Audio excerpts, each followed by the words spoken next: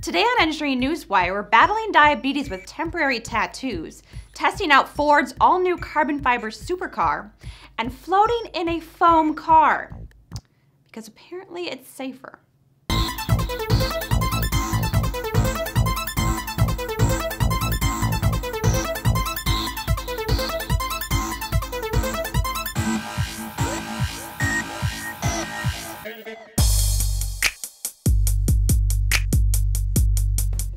This week, Ford has unveiled its all-new GT, featuring the most powerful EcoBoost production engine ever.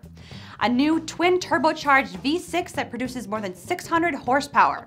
Well, that's a lot of horses. The engine will be paired with a 7-speed dual-clutch transaxle for quick gear changes and enhanced driver control. The supercar also features rear-wheel drive, a deployable rear spoiler, Sync 3, the latest version of Ford's advanced connectivity system, and an aerodynamic two-door coupe body shell. It also makes use of lightweight materials, including carbon fiber and aluminum, giving it one of the best power-to-weight ratios of any production car. To further reduce weight, the passenger seats are integrated directly into the carbon fiber passenger cell. But to accommodate a wide variety of heights,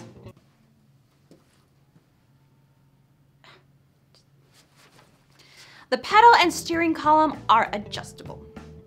The chassis itself is suspended by an active racing-style torsion bar and pushrod suspension with an adjustable ride height atop 20-inch multi-spoke wheels. And if that is not enough, it has upward swinging doors. Now that's fancy.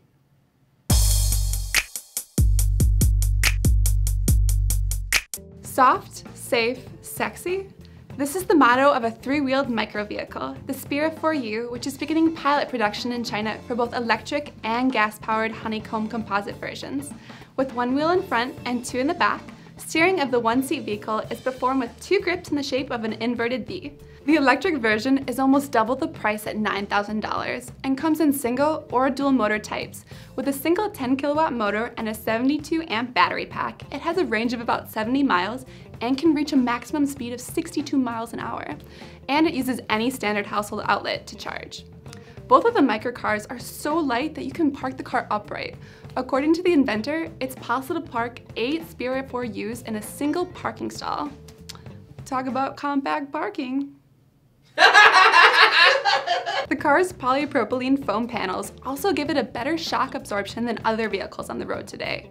Oh, and it floats.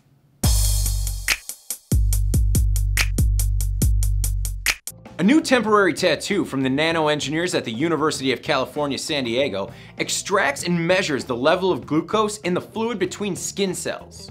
Like a leech, just put it on and it sucks the life right out of you. In this proof of concept, carefully patterned electrodes are printed on a temporary tattoo paper. A mild electric current is applied to the skin and forces sodium ions in the fluid between skin cells to migrate towards the tattoo's electrodes. These ions carry glucose molecules that are also found in the fluid. A sensor built into the tattoo then measures the strength of the electrical charge to determine the overall glucose levels. The tattoo could also pave the way for other uses, such as detecting metabolites in the body, John Jones, or delivering medicines through the skin. Right now, the wearable doesn't have an easy way for users to monitor their own levels, but researchers in the Center for Wearable Sensors hope to design Bluetooth capabilities that will allow real-time access to the information. The best thing about this sensor is that it's cheap and easy. They will last longer than a day, and a rub-on tattoo is much more user-friendly than jabbing tiny needles into your fingers over and over and over.